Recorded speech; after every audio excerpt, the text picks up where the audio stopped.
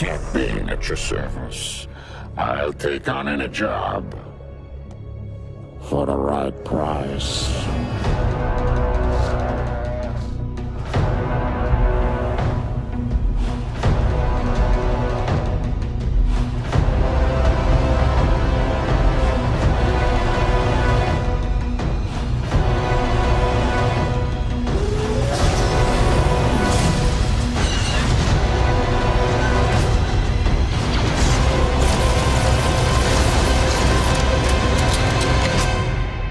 Bounty hunting is a complicated profession.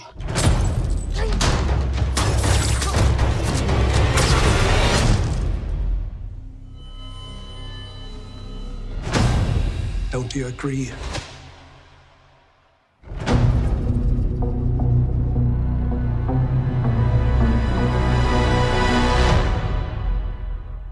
What do we know about the infamous bounty hunter, Cad Bane? What was his story after we saw him in the Clone Wars, and when will we see him again? And what connection, if any, does he have with the Mandalorian?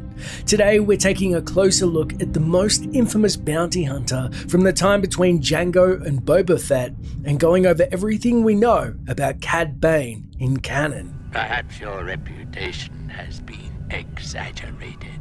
I want a rogue-class starfighter with elite weapons, cloaking device, the works. Oh, and triple my usual rates. Cad Bane was a Blue Gyros bounty hunter during the Clone Wars who quickly rose to the top in his field after the death of Jango Fett. Capitalizing on the Clone Wars conflict, Bane's work made him incredibly expensive and changed the course of the war more than once. The first chronological appearance of Bane came in the Darth Maul comic. Before the invasion of Naboo, Bane played a discreet role in the Sith's plans to initiate the war. Bane was hired by Darth Maul to aid in the acquisition of the Jedi Padawan Eldra Kaitis and hand her over to the Sith as a potential dark side apprentice. While the kidnapping was an initial success, Kaitis escaped and entered into a duel with the Sith apprentice. Maul won the duel, making Kaitis the first Jedi to be slain by a Sith in over 1,000 years. During the time of the Clone Wars, Bane took great advantage of the conflict, hiring out his services at exorbitant rates. Most often we saw him hired by the Confederacy of Independent Systems and, of course, the Hutt Cartel.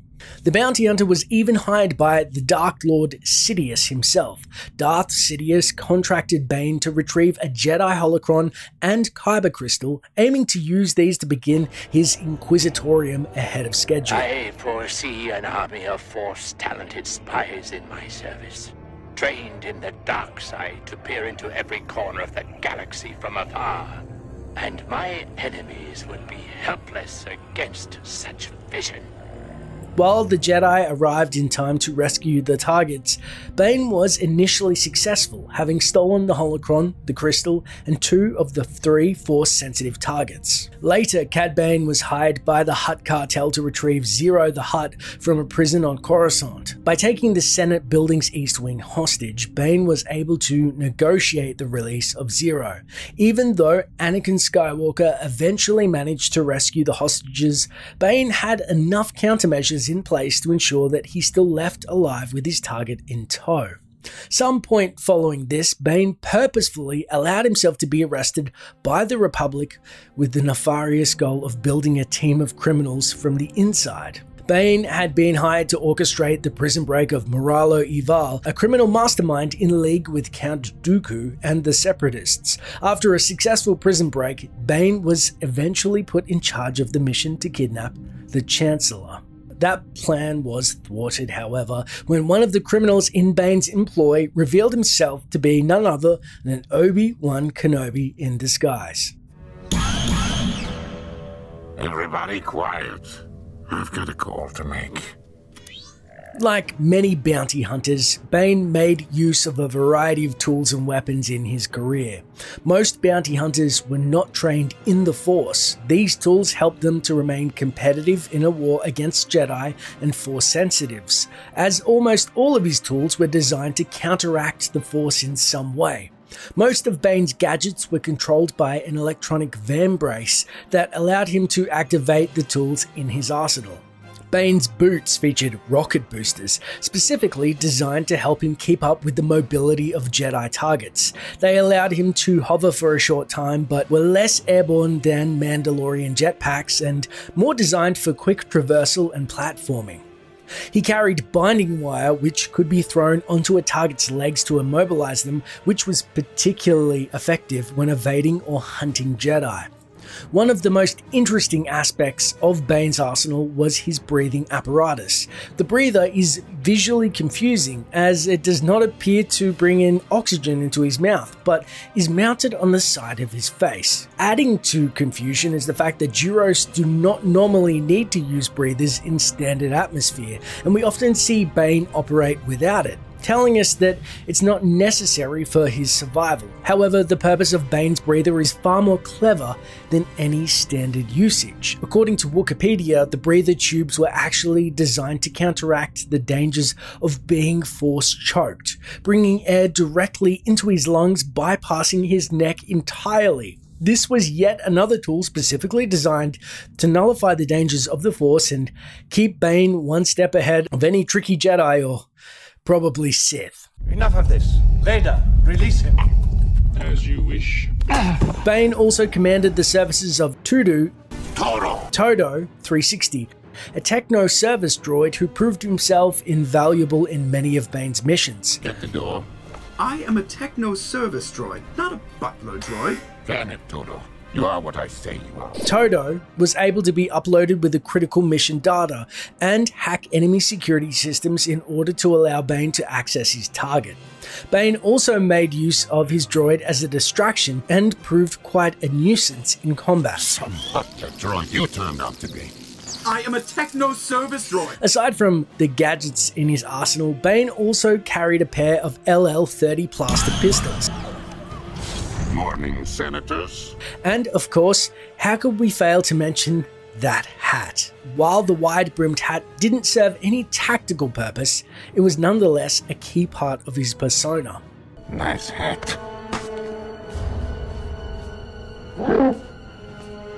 Where did you get it?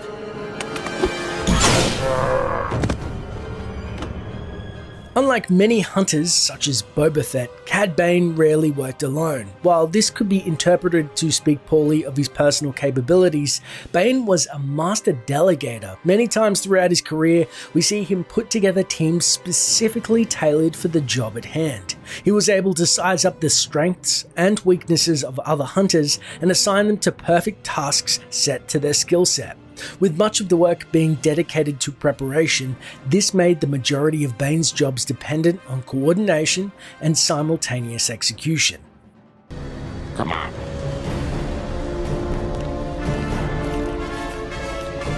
Let's get going. The last we heard of Cad Bane was in the Kanan Jarrus comic series, where it was revealed that he supplied the plans needed to bomb the Jedi Temple, but where is he now? While there is an unfinished episode of the Clone Wars that saw Bane fall to Boba Fett in a shootout that left Boba's Durasteel helmet permanently dented, we do not have any canon confirmation about his end. With the Clone Wars on Disney+, it was confirmed at Star Wars Celebration 2019 that we will be getting finalized version of the Clone Wars 7th season. The footage we've seen from the trailers even confirms a conclusion to the Mandalorian story arc, possibly modified to tie into the Mandalorian series. While it's possible we will get a finalized rendition of the shootout between Bane and Fett, this episode may also be cut to allow Bane to make an appearance somewhere else in the Star Wars universe, possibly even the Mandalorian. We know the Mandalorian draws much of its backstory from the Clone Wars. We also know that Bane often worked with the Hutt cartels, the same cartels that formerly employed Fennec Shand, the target of the Mandalorian Chapter 5, the Gunslinger. Is it possible that Cad Bane could actually be the titular gunslinger, a mysterious figure at the employs of the Hutts once again, or perhaps even hired to retrieve the child? With the contents we're promised to see on Disney+, one thing is for sure: we can reasonably expect to see Cad Bane again very soon. Sorry to bother you, Chancellor, but I've taken control of the east wing of your Senate building, and the occupants are now my hostages. Bounty hunting is a complicated profession.